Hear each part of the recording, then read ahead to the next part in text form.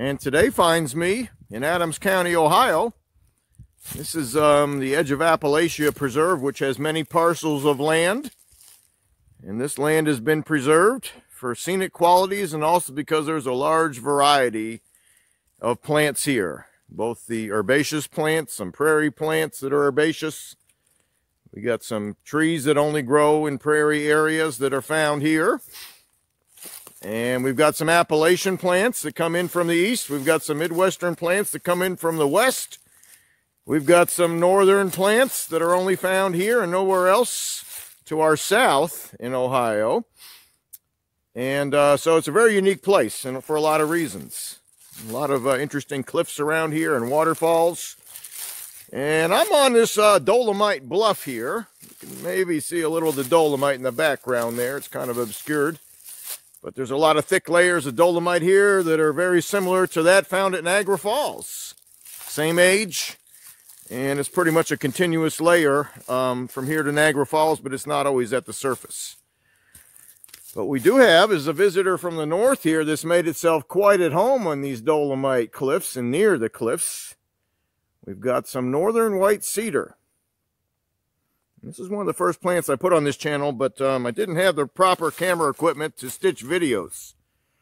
So I'm going to replace that with this more comprehensive study that's all in one clip of the northern white cedar and the eastern red cedar, which is also growing on this limestone or dolomite knoll here. And our northern white cedar is very common in southern Canada, southeast Canada, and upstate New York and New England. It can be found in wetlands. It can be found in well-drained soils as well, kind of like the red maple. And we've got some needles on this tree that are scale-like. Let's see if we'll get that to come into focus here. And they're kind of platy and they're flat. So as we look at the foliage of this evergreen tree, it's all in one plane. It doesn't stick out in all directions. On a sunny day, it reflects the light quite well, and you can see the trees shining as you're hiking. Well, we've got a gray day today here, so that won't be possible. And this northern white cedar, if we find a dead branch underneath the tree, and these lower branches are dead, they don't get enough sun to stay alive, and we snap it, we can see the inside of the wood. On a cloudy day here, it's a little tricky, but it's the same color. It's a light color, a light tan, or almost white. So there's the reason why it's called the northern white cedar. And just a few feet away from that northern white cedar, we've got some eastern red cedar growing on this same limestone knob, dolomite knob here. And the lower branches that are dead, if we snap those off on an eastern red cedar, you can see the interior wood, or the heartwood, is more of a purplish hue. You can see that clearly on that branch where I snapped it off, and on the part where I snapped the branch off as well. And these do make good fire starters. Usually they lose their bark, and the bark itself is fibrous, and it could make a good fire starter too if you're in a place where you don't have the preferred fire starter of the outdoorsman, which is yellow and paper birch.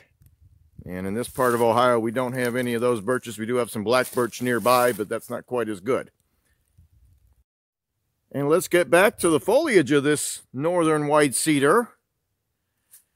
And as I mentioned at the start of this video, it tends to lay flat.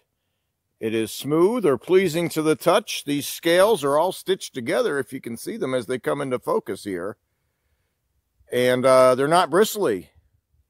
And they tend to shine on sunny days, and it's a common landscape plant. The hybrids of this northern white cedar, the plant is called Arborvitae at your local nursery, and is a common landscape plant. And they can get to be quite tall, actually. Some of these trees are 50, 60 feet high. They can get to be a couple feet in diameter, but they're slow growing, so that takes many, many generations. Let's just go around the corner here, and let's take a look at the eastern red cedar. And these trees are easy to tell apart. I'm doing them both today because it's uncommon to find them both on the same trail. But not unheard of in this part of Ohio. Clifton Gorge up in Greene County has both of them side by side for comparison. But you don't need them side by side to learn them. They're quite easy to tell apart. I do have a guest commentator with me today on the phone. And this gentleman's helping me with some of my videos on my other channel and providing a little, you know, I get tired of hearing my own voice on these channels. So let's put another person's voice in here for just a minute. Say hello, sir. Good afternoon. Good afternoon. Good afternoon. Yes, sir. And what can you tell us about the leaves or foliage on these eastern red cedar trees? Oh, they are friendly and sometimes not. Sometimes they're friendly and sometimes they're not. So it has some nice, even and smooth, scaly foliage like we see on this tree here, where it's pleasing to the touch. Maybe not as pleasing to the touch as the northern white cedar, but pleasing to the touch nonetheless. But they are much smaller needles stitched together, little plates stitched together. And they go out in all directions from the branch. So they're not in a one plane or one layer. But on the same tree or even the same branch sometimes we can find some needles that aren't quite so friendly, that are actually quite pointy and very bristly to the touch. I've got some in focus right here. And this, from what I'm reading, this is often where the tree is growing the fastest. And these bristly needles can be all you find on some of these trees, like this one right here. So they come out in all directions, and they're very bristly. Let's see if we can get these to come into focus here. It's a little dim today. It's been dim all week. We don't have the shadow issues like we'd have on a sunny day. But it's a little hard to get things bright enough to make good videos. But I think you can see it right there. It just came into focus, and those are like little spines coming out of this branch of this eastern red cedar tree. So we have both types of foliage, sometimes both on the same tree, and sometimes the very small trees only have this spiny foliage and not the smoother, platy foliage of these trees. Let's continue studying the northern white cedar. We've come down the trail about a quarter mile from where that last video was made. We've got some big blocks of this dolomite that kind of break off the main cliff above us here and slowly creep their way down the hill. Gravity will do that if you have enough time. But there's a whole forest of this northern white cedar here, and has some interesting bark that's different from the red cedar bark. We'll look at some larger red cedar trees right up the trail here, but this is pretty much all northern white right here. And it has this obvious pattern of ridges and furrows that you just don't get on the eastern red cedar. So what we've got here, these aren't terribly wide, maybe about as wide as a pencil, but there's an obvious pattern of ridges and furrows that goes the whole way up the tree. And I've seen trees where these are actually spiraled. Look like what you'd see in front of a barber shop. There's one up the trail here, I might add, in a few minutes that's done that. So interesting bark, and it's different from the red cedar bark, and there's a whole bunch of it growing back here. This is all northern white cedar. Again, if I have any doubt, find a dead branch and break it off, and if it's clear, light color the whole way through, then we know we've got a northern white cedar. Another fortunate thing we found on this section of trail, since there's so many large mature trees here, some of them have dropped their cones. And my guest commentator is going to use one word to describe the cones that fall off a northern white cedar tree. What is that one word? Very tiny. Very tiny. You wouldn't even know they're cones. Well, I've got some here on display on my the case for my tablet that I use to make these videos. Got a U.S. currency dime there. And these itty-bitty little cones are about 1/4 inch size. Maybe about the size of a pea. You can see some of them are still attached to the branch on the bottom of the screen here. I've also got a better look at the platy foliage. These needles are actually little plates stitched together. They're kind of pretty when you look at them. Here's some there that have turned brown. So the leaf litter in this glade of northern white cedar is an auburn brown color. It's actually quite attractive. And let's continue studying our northern white cedar. I'm going to put the wraps on the study here with these trees here. And we're going to move on to eastern red cedar with a little more detail because it's a very common tree and it occurs in many different habitats. And we'll continue on with that. But here's our northern white cedar growing, again, below this Dolomite Bluff. So that's where it's often found in the mid-Ohio Valley here in these special locations. I did find it in a very nice little preserve in southwest Virginia last year near the Clinch River. And that's on my other channel. And I believe it's called the Pinnacle Nature Preserve in Russell County, Virginia, found on the channel called Let's Dig a Little Deeper. And I did more than just plants on that trip. It was all-encompassing study of what was in that park. Here's our furrowed bark. Not deeply furrowed, but obviously furrowed bark on our northern white cedar. Hugging the banks of this little rivulet here. Not even a stream, just a little creek here. And these trees are full height. They're maybe not as big as they can get around, but they're about as tall as they can get, 60 to 80 feet. And they're slow-growing trees, so a foot diameter tree may be quite old. And just down the trail here, we've got some very large eastern red cedar for comparison. And again, these trees are about as tall as they're going to get. And they're probably 60 feet and about a foot in diameter. And the eastern red cedar was often used for fence posts. It's very rot resistant. And it has this real fibrous bark when it's this old. Comes off in little fibers. That can be used as a fire starter. It can resemble some ridges and furrows, but it pretty much is more flaky and fibery and not too ridged and furrowed. Here's another tree right over here with a similar texture. So a large eastern red cedar has a different appearance from the ground level than that of a northern white cedar. And again, these dead branches, when we break them off,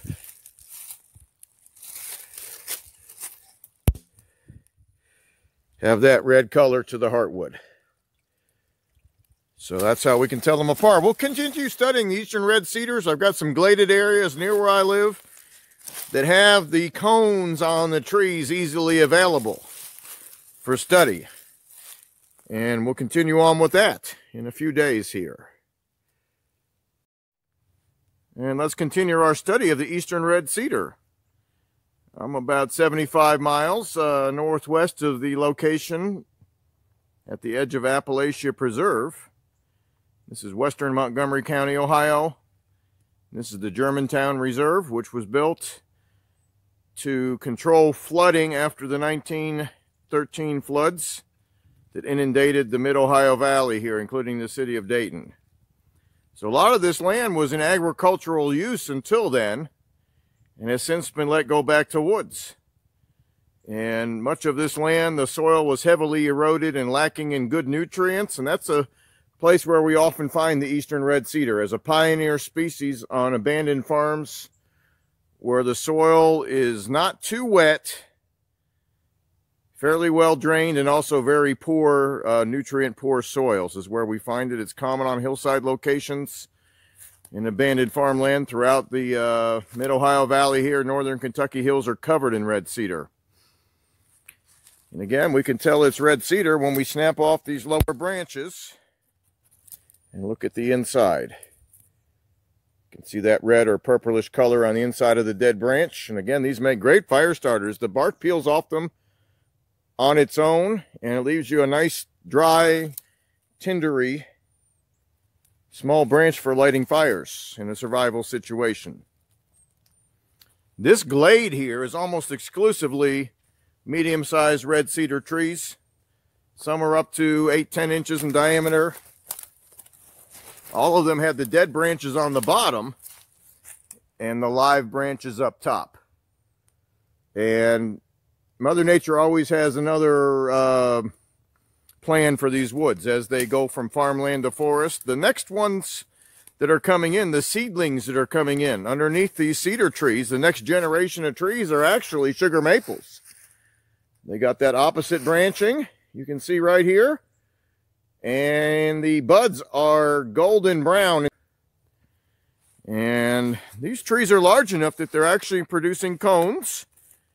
And they're covering the forest floor here. I've got my guest commentator on the phone again today. And he's going to tell you what these seed cones from the red cedar trees look like. What do they look like, sir? Wild blueberries. They look just like wild blueberries, the itty-bitty blueberries you'd get out hiking, not the kind you find at the store. I've got some on my tablet case here for demonstration. You can see how big they are compared to that U.S. currency dime. They're very small, no more than a 1/4 inch in size on the right. And what we have on the left is the northern white cedar cones that I filmed previously. Let's go down the trail here and take a better look at these trees.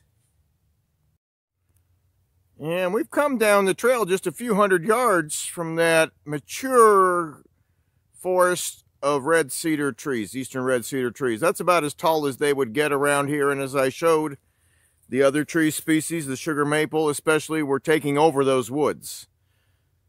Well, if we turn back the time on that forest or that glade, maybe 50 years, this is what it would have looked like. And this is more open land that was maybe more recently abandoned farmland. These structures you see in the middle here are man-made, that are to protect the planted seedlings that the Park Service is trying to use to reestablish these woods, and that's to keep the deer from munching them.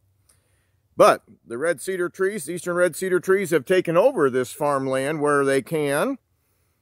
And as I showed earlier, you know, one other way we can remember eastern red cedar is the youngest sprouts here. This is a very small tree here, just a few years old. Is purplish or red in color. Even the foliage is, and the branches are. And I've got some of the seed cones on a tree down the trail here, just a few feet. These are the flowers here. And it's you're more likely to find a tree with these flowers on them, and they haven't opened yet. And it gives it a rusty color. As you're walking around, you see these rusty colored cedar trees, and that's what you're seeing here. And I believe from what I can tell, from looking this up, these are the male flowers. I'll let my botanist friends confirm that with me. And just around the corner here, these eastern red cedar trees are mostly what they call dioecious, which means the male and the female trees are separate. So we've got the female tree down here with these seed cones. And I can tell you from doing a lot of hiking, you're more likely to find the male trees with those orangish colored flowers, rusty colored flowers, than you are to find these blueberry type seed cones on the female trees.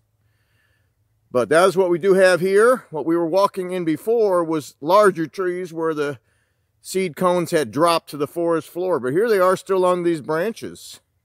And man, if a guy didn't know his plants, he'd say, boy, that looks like blueberries, let me eat a few. I don't believe these are toxic, but I don't believe they're very tasty either. So that's our study of the northern white and eastern red cedars. And both are common in places. The northern white is common in southern and central Canada, in the inland areas of upstate New York and Vermont, and down parts of the mid-Ohio Valley in these special habitats. And the eastern red cedar is common almost entirely east of the Great Plains, from Texas all the way up to the New England states.